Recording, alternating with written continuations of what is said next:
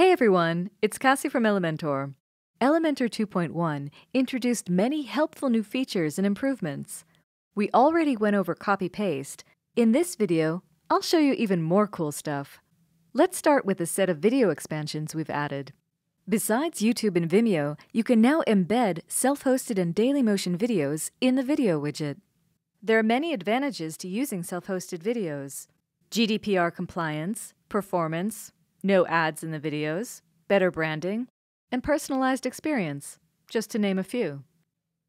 For supported platforms, you can now set a start and end point so only part of the video is played. This option is also available for background videos, making it super easy to loop the relevant part of the video. For YouTube videos, you can now select Modest Branding to hide the YouTube logo from the embedded video. Since Elementor first launched, we put great emphasis on providing the most flexible mobile design experience. Now you can change the breakpoint values, allowing you to customize the exact width for tablet and mobile displays. You can find this in the WordPress dashboard under Elementor, Settings, Style. If you're a developer, you're probably familiar with the command line interface for WordPress.